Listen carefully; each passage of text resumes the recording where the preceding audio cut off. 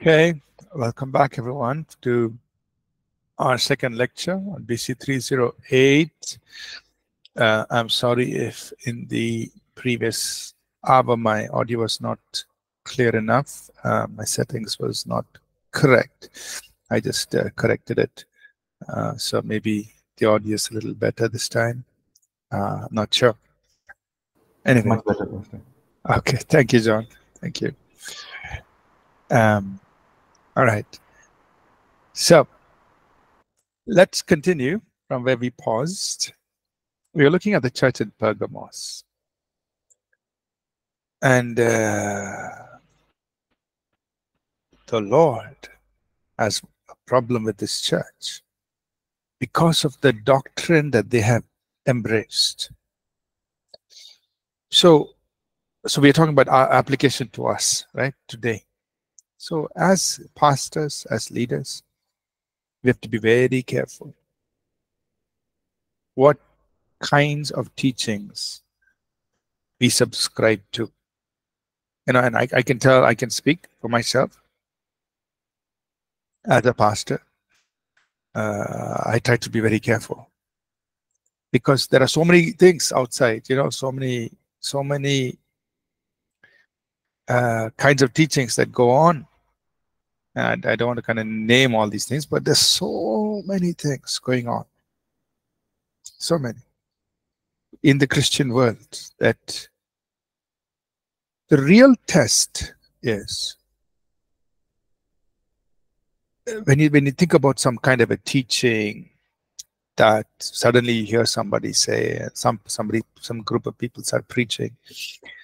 The test is, what is the fruit of this kind of teaching? Is it leading people closer to Jesus? Is it leading people to be more committed to God's word? Is it leading people into a more communion, fellowship with the Lord? And is it leading people to a place of strength and unity? Or is a result of this doctrine or this kind of teaching taking people away from God to other things?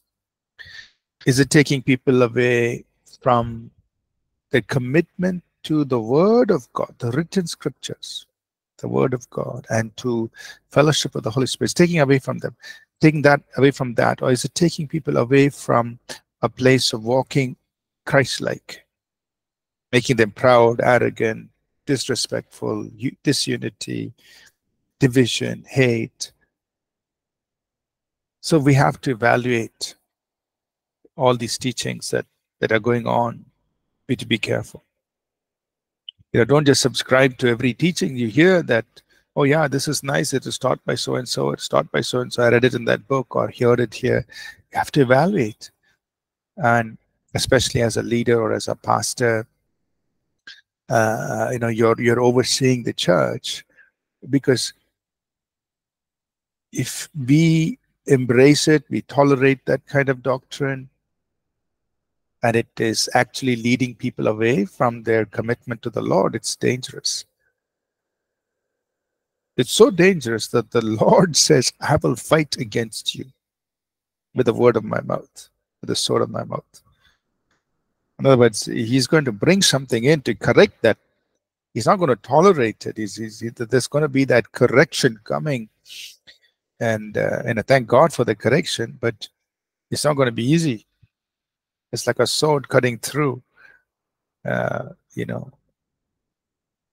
because the Lord is saying, I need to correct that in the church. I cannot tolerate that. So it's better to just prevent those kinds of things from coming in. How do we do that practically? Then as a leader, or as a pastor, or somebody caring for God's people, it's so important that you watch over yourself. You stay committed to God's word. You stay committed to the Holy Spirit. And, just keep a check on your own life. Don't get caught up with things here and there. Always come back to the word, the scriptures. Come back to it. For example, The prophetic is good. There is a place for the prophetic word. A lot of, God guides us and God gives us direction through the prophetic word. It's good. There's a place for it in the church. But we cannot live just by the prophetic word. We have to live by the written word of God too. And the written word of God is superior to the prophetic word, because every prophetic word has to be tested by the written word. But what happens in some places is the only thing they do is listen to the prophetic word. Oh, so and so gave me a prophecy. I'm living by that. Somebody else gave me a prophecy. I said, do you read your Bible? Do you read the scriptures? Do you study the scriptures? Do you find out what is there, what the Lord has given so much to guide us in all aspects of our life? Are you basing your faith on the word of God? No. You're just living by one prophecy after another, one prophetic word after another. Now that's a dangerous place. Is prophecy good? Yes. Is prophetic word good? Yes. There's a place for it in the church, but it cannot take the place of the word of God, the written scriptures. So I'm just giving one example where as a leader, yes, you can listen to prophecies and prophetic words, but you must come back to the written word of God, build your life on the word, and make sure that the people you are leading also build their life on God's holy word. Prophecy has a place. We welcome it, we test it, and then we follow through on it. But we don't let prophecy guide and dictate everything in our lives. No, we don't do that. Just an example. So like this, you think about various teachings, doctrines that are going on, and protect yourself, protect the people. Because that's the problem here with the church in Pergamos. They tolerated doctrine which actually led the people of God into a lifestyle that was so against Jesus Christ. Immorality and idolatry. It was terrible. Now, in today's world, it may not necessarily be idolatry in the sense of going and worshiping idols, or it may not even be immorality in the sense of sexual immorality. But remember, in spiritual terms, anything that takes the place of God is an idol. Anything that takes the place of God in our lives is an idol. Or for me to set my affection on anyone or anything else other than God himself, that is spiritual adultery. Right? James writes in James 4 and verse 4, he writes to the believers, he says, you adulterers and adulteresses, don't you know that friendship with the world is enmity with God? So here he's not talking about literal adultery, he's talking about spiritual, right? That their friendship with the world, their affections that were set on the things of the world, he says that's spiritual adultery. Adulterers and adulteresses, don't you know friendship with the world is enmity with God? So that's also something to be careful about, that the teaching may not be causing people to go and worship a physical idol, but the teaching may take the place of Jesus Christ with something else. That's idolatry. Or the teaching may cause the affections of people to be placed on someone or someone else other than the Lord. That's idolatry. That's adultery, spiritual adultery. Right? So keep that in mind, that we have to discern things carefully and protect the people of God, protect ourselves and protect the people of God. All right, one more. Let's read now. Any comments? Anybody wants to say anything? Or any thoughts on the church in Pergamos?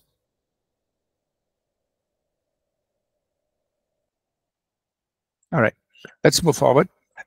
Revelation chapter 2, verses 18 to 29. This is the church in Thyatira. Somebody could read that passage for us, please. Revelation 2, 18 to 29.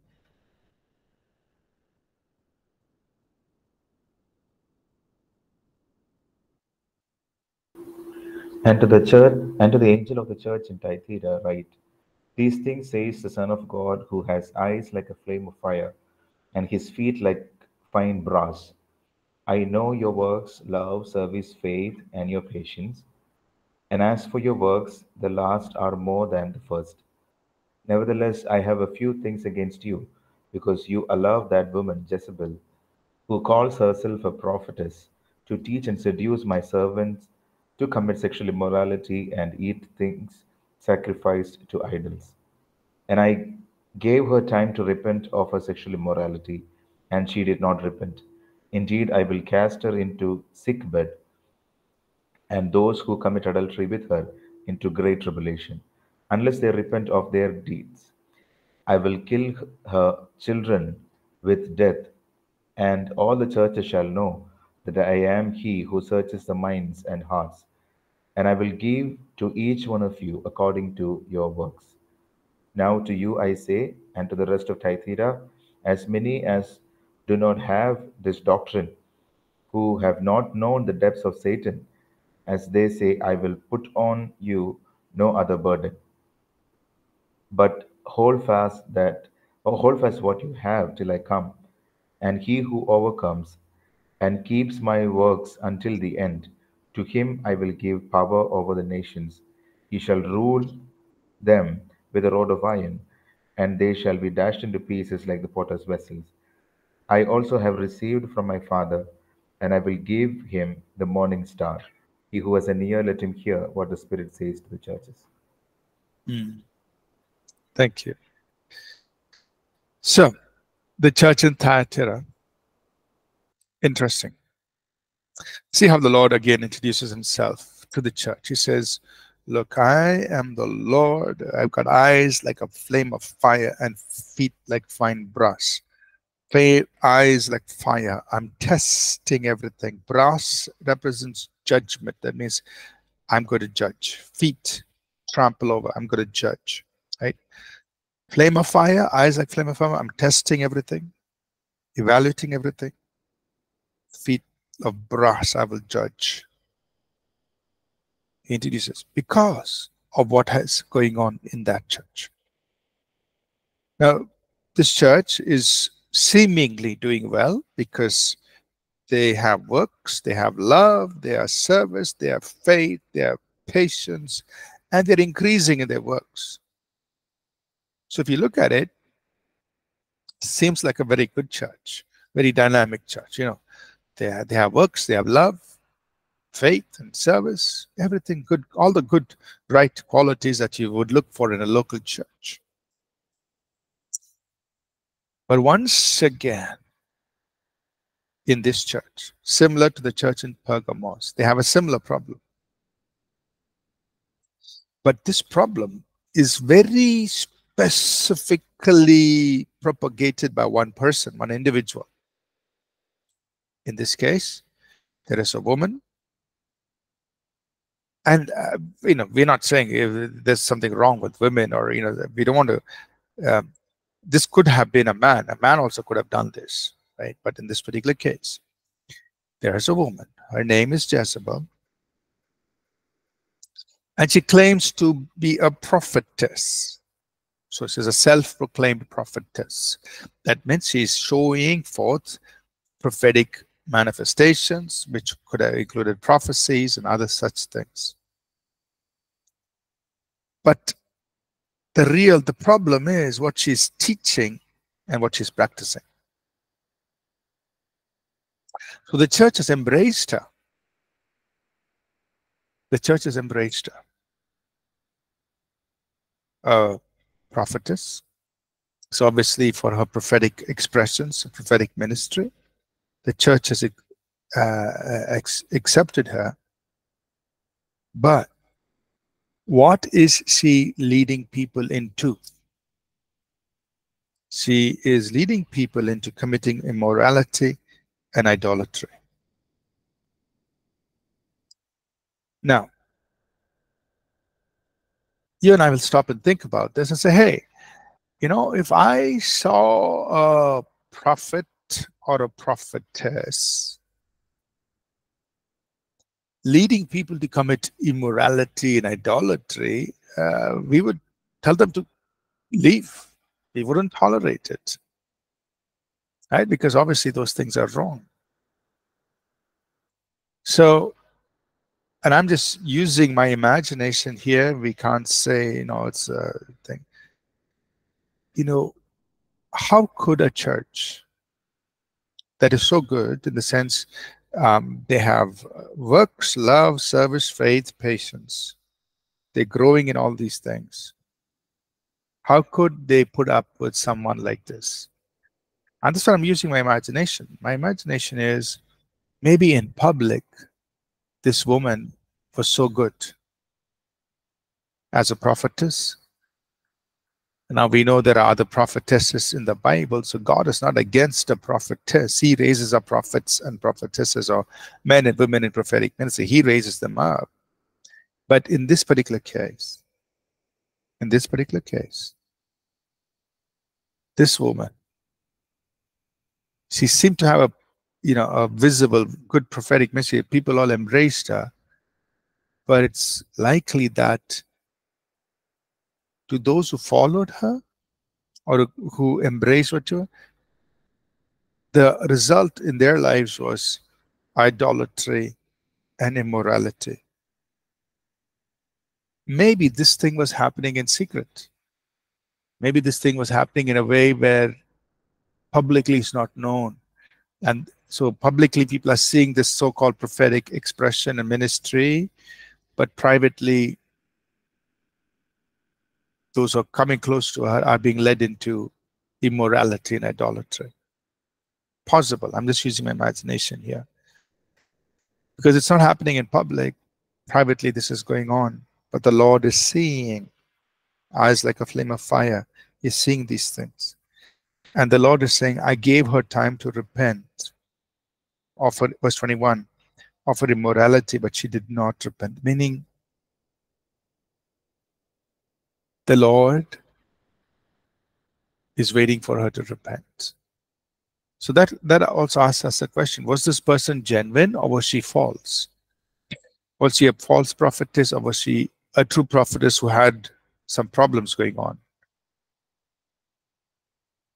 It seems like, and I'm not saying for sure, but because the Lord is giving her time to repent, which means that this woman knew the truth. Yeah, she knew that, what I'm doing is wrong. I need to get back to the Lord. So it's possible that maybe she was genuine on one side, but she had this whole sinful life behind the scenes going on. And God is saying, hey, I'm being patient with you. You get your life together. Don't do these things. But she didn't repent. She didn't renounce that wickedness. So what's going to happen? There's judgment going to come in, the feet of brass. The judgment in verse 22 and 23. What's going to happen? There's going to be sickness. There's going to be great tribulation. There's going to be death. And the churches will know that I search the hearts and minds. So, something is going to happen that's going to expose all of this. There's going to be sickness, death, tribulation. Those who are participating in all of these things. And churches, God's people will know that our God searches the hearts and minds. And He judges our works. And He continues in verse 24. And what I want to see is this, that participating in this kind of doctrine is actually going into the depths of Satan, verse 24. So that means this woman who claimed to be a prophetess, participating in this kind of teaching and this kind of ministry that actually led people into immorality and idolatry, is actually taking people into the depths of Satan. It's not taking them into God. It's taking them deeper into the devil. And that's a very serious thing. And says, he's telling the church to hold fast to what they have to overcome. Okay, so try to think about this. How would this kind of play out in today's world, and what should we be careful of? So there seems to be two sides to this person. There seems to be this prophetic expression, like I said, this prophet, this man or woman is, may have wonderful prophetic ministry that people seem to receive. But the fruit of that, the result of whatever they're teaching, preaching, and their ministry is, people are being drawn into the depths of Satan. They're being taken deeper into the devil. They're not being taken into God.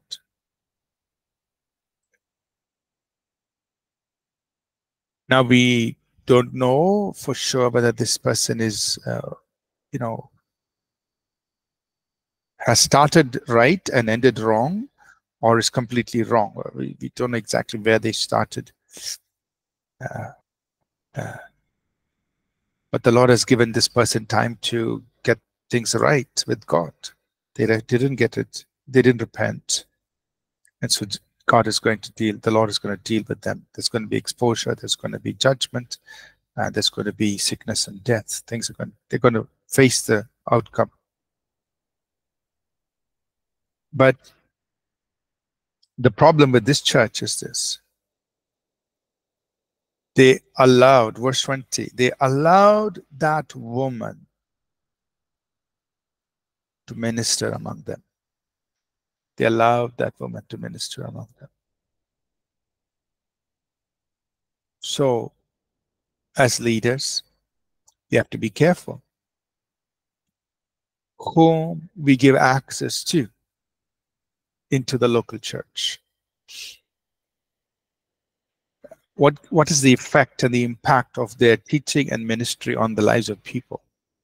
Is it taking them deeper into the devil, or is it moving them to God? Is it leading them into idolatry and immorality? Is it displacing the place of God and the affection for the Lord? What is the effect? What is the outcome of the ministry? So we have to be careful whom we allow to teach and minister among the people. So it's kind of similar to Pergamos, but in this case, there was an actual person who was being entertained in this local church in Thyatira. In the previous case, it was more of an embracing of doctrine. In this case, there was a person who was being tolerated or embraced and welcomed and given a platform and allowed to do things, even though the result was people are being taken away from the Lord.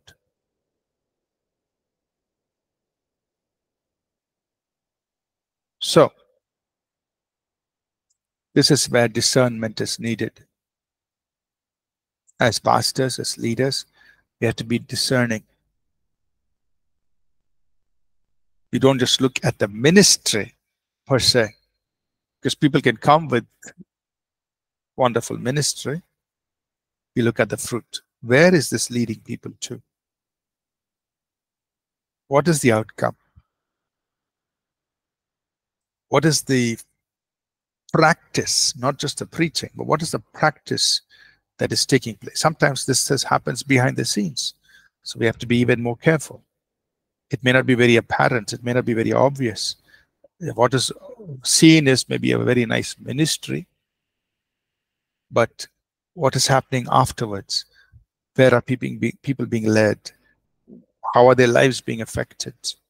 You have to understand, observe. So be very careful.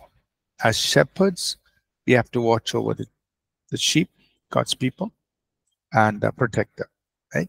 And then you look at the reward that the Lord gives, promises to these people. He says, you overcome, you will have power over the nations, you will rule over them, and all of this, each of these rewards to the overcomer is something that all believers will enjoy in time to come, right? It's for all of us as believers, as overcomers, that we will receive from the Lord and we will enjoy in time to come.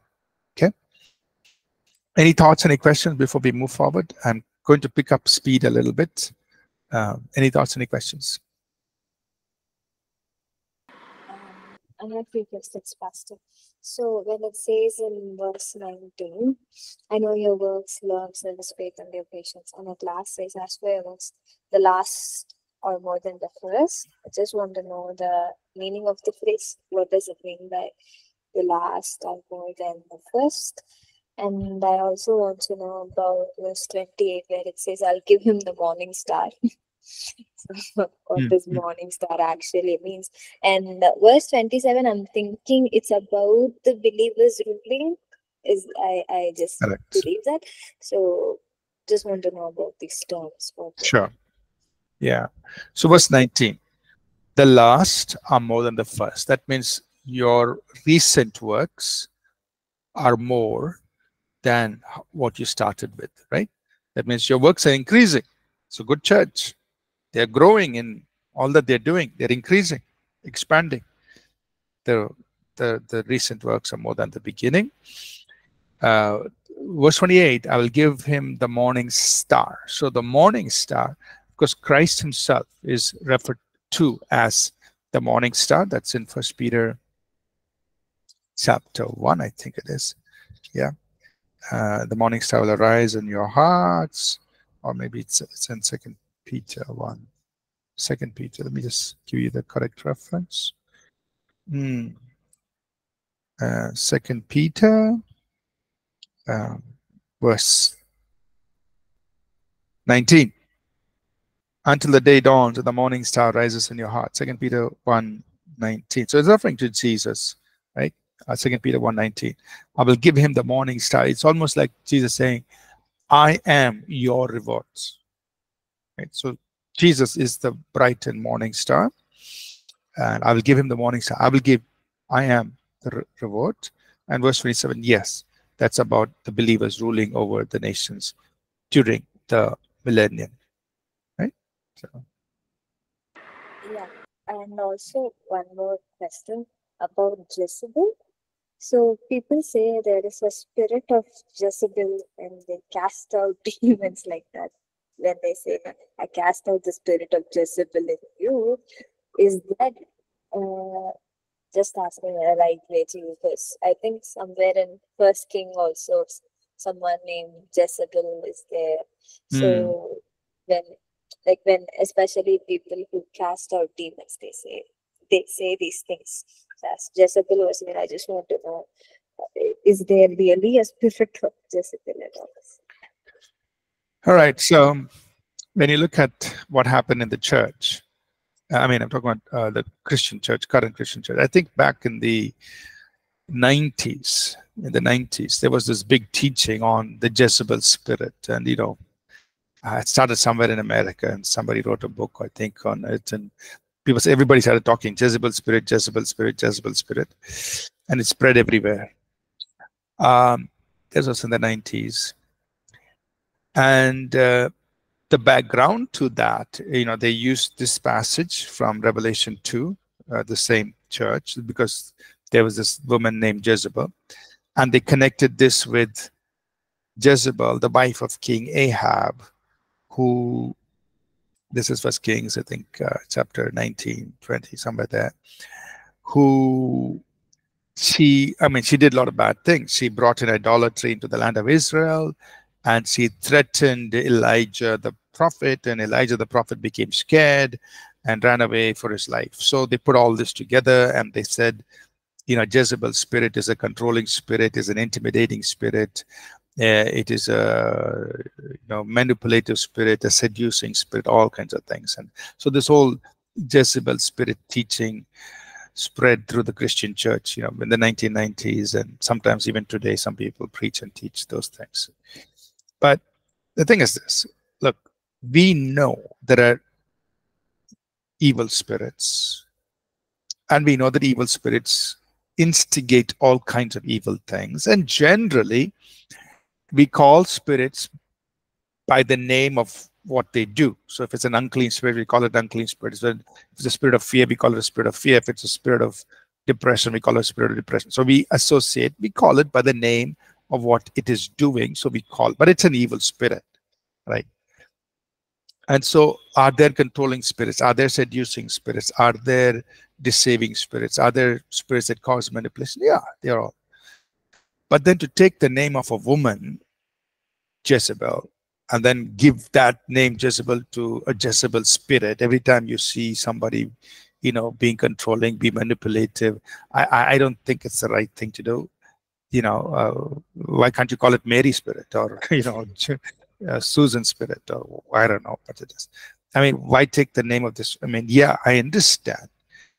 Jezebel was King Ahab's wife, was she promoted idolatry, and she uh, controlled Ahab and manipulated Ahab, and she threatened Elijah. And so, I mean, yeah, we understand that.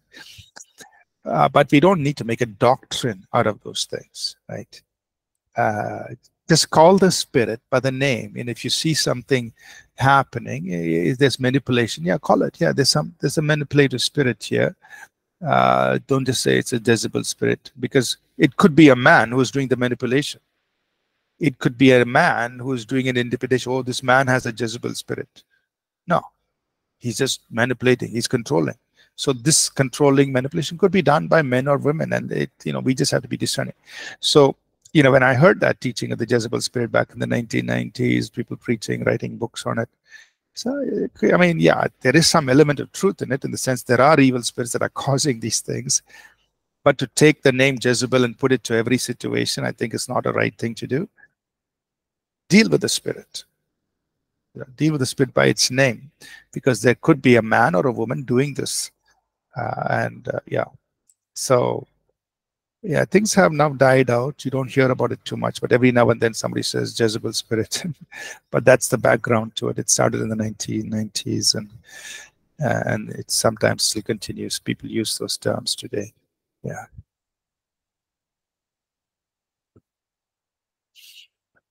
All right, let's move forward. Let's go to chapter 3, Revelation chapter 3. We've got 3 more churches to finish, and let's see if we can do them now. Revelation 3, the church in Sardis. We'll read verses 1 through 6, please. Somebody could read that for us.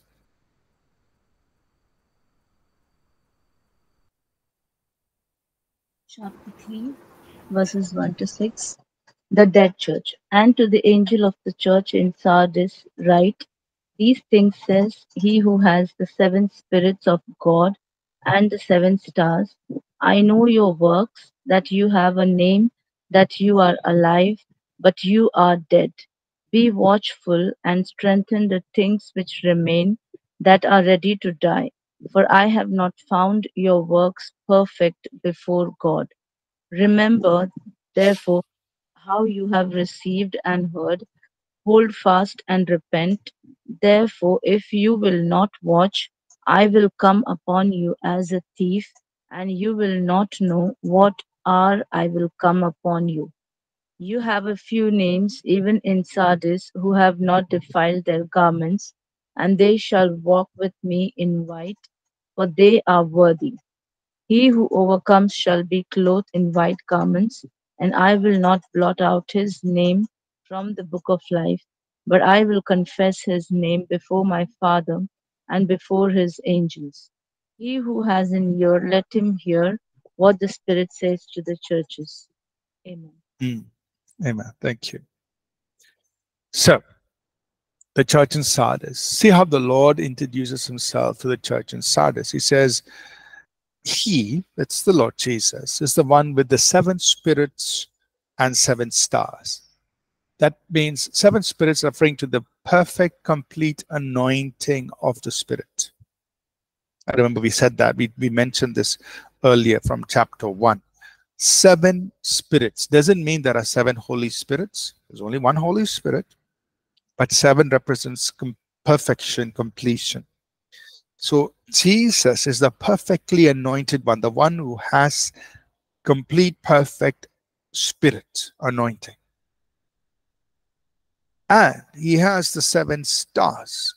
Who are the 7 stars? It was explained to us in chapter 1 and also early part of chapter 2. The 7 stars are the messengers of the 7 churches. Okay? He's holding the messenger, the stars, each star representing one of those messengers. He's holding them in his hand. So who's Jesus? He's the perfectly anointed one who's holding the messengers of each of these churches in his hands, holding them accountable. To the church in Sardis, he says, I know your works. You have a name that you're alive, but you are dead. Think about that. You have a name that you're alive. It means you have a reputation. People are saying, whoa, this church is a live church. This church, you have a name that you're alive. This is vibrant. This is really exciting. But the Lord Jesus is telling them, you are dead. So, two things. What people say and what the Lord says. People are saying you're alive. Wow, very vibrant, very active, very wonderful church. But the Lord is saying, you've got no life. You're dead. So this is a very serious situation. That means I shouldn't be going by what people are saying. I shouldn't be going by reputation. Because people could be saying, wow, you're alive, you're very nice, you're like this, you're like that. But I should be saying, Lord Jesus, what are you saying about us? What are you saying about the church? Are we really alive? Are we really where we should be? I shouldn't be going by what people are saying. Because what people could be saying, even though it may be very nice, it could be totally wrong. So something to think about. That was what was happening with the church in Sardis. What was the reason? What was the reason? You can find the reasons in verse 2 and 3. He says in verse 2, be watchful. I mean, look at what's going on. Look at what's going on. Strengthen what remains that are ready to die, because I have not found your works perfect before God. So that's the first problem. Your works have not been perfect before God. Second problem, verse 3. Remember how you received and heard, hold fast and repent. Second problem. So two problems. One, this church has works. That's why they have a name, they're alive. He says, I know your works. But the problem is, their works are not perfect before God. It's like, if you want to summarize it or put it in different simple words, it's like they're doing a lot of things, but they're not doing the things God wants them to do. They're doing a lot of things which people are saying, wow, this church is alive. Look at all the things they're doing. But the things they're doing are not the things God wants them to do. In fact, the things that God wants them to do are about to almost die. He says, there are a few things which remain. There are a few things that I want you to do, which are like so few. They're almost ready to die. So you got to hold on to that thing, those things. Second problem, remember how you have received and heard. That means he's saying, hey, remember. That means there's something happened in the past. What they have received, what they've heard. That means they have gone away from the founding or foundational truths that they were given. Remember what you have heard, what you have received, because they've gone away. Hold on to it and repent, meaning get back to it. So two problems with the church in Sardis. They've got works which people say they are very alive, but those are not the works the Lord wants them to be doing. The works are not perfect before God. Second, the very core, the very foundational, the very essential truths, what they have received and heard, they've gone away from it. They've not held fast to it, which means they have replaced those truths, the things that they've heard and received, with some other things.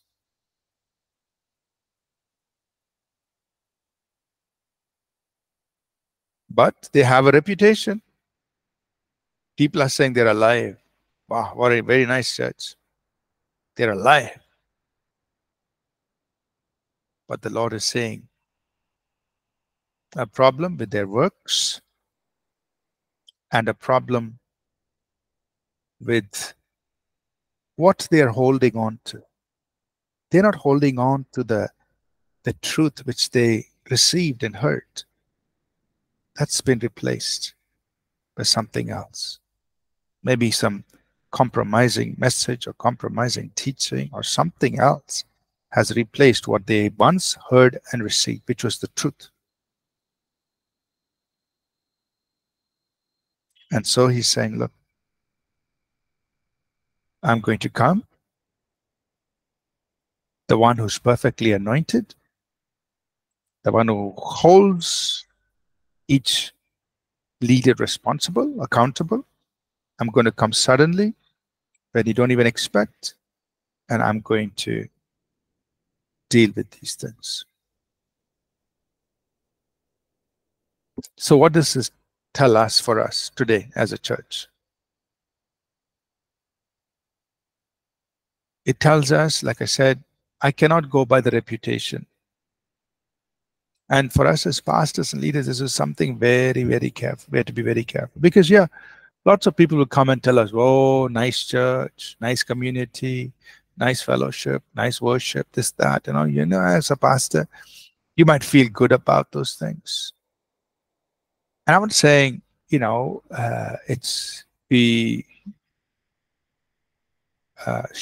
don't listen to it. Of course, we hear all those things. But when we hear all those things, we just have to go before God and say, God, people are saying these things, but I want to know what you say. What do you say about us, God? Are we in the right place? Are we doing the right things? Are we doing the things you want us to do? Or are we just doing a lot of good works which are not perfect in your eyes? So as a leader,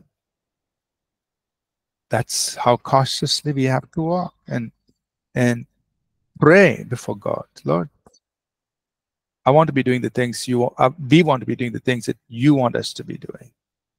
We want our works to be perfect for you. Otherwise, there's no point. The second is we must hold fast to the things that we have heard and received, which is, like I said earlier, the Word of God. Hold on to this. Stay true to the Word of God. Don't let go of the very foundational, fundamental, elementary, but very core teachings of the Bible, the preaching of the cross, the preaching of Jesus Christ, who he is, the work of the Holy Spirit in the church. Don't let go of these things. These are the things we have received, which we have heard. They may be very basic, may be very core, very fundamental, but we got to hold on to that. So two very important lessons. Stay with the Word. Just the teaching, the basic, pure teaching of God's Word. And make sure that the works we engage in are the works God wants us to do.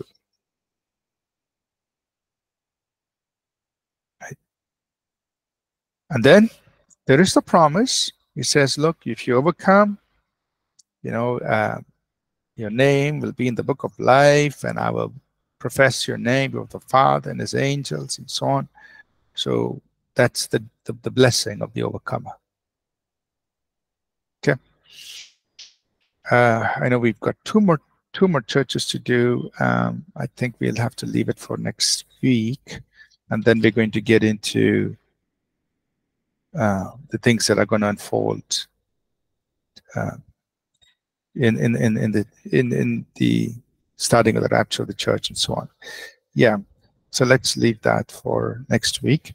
Any thoughts, any comments or questions about the church in Sardis before we close in prayer?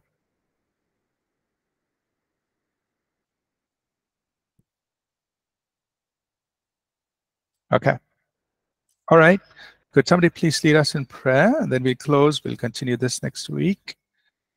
Could somebody lead us, please?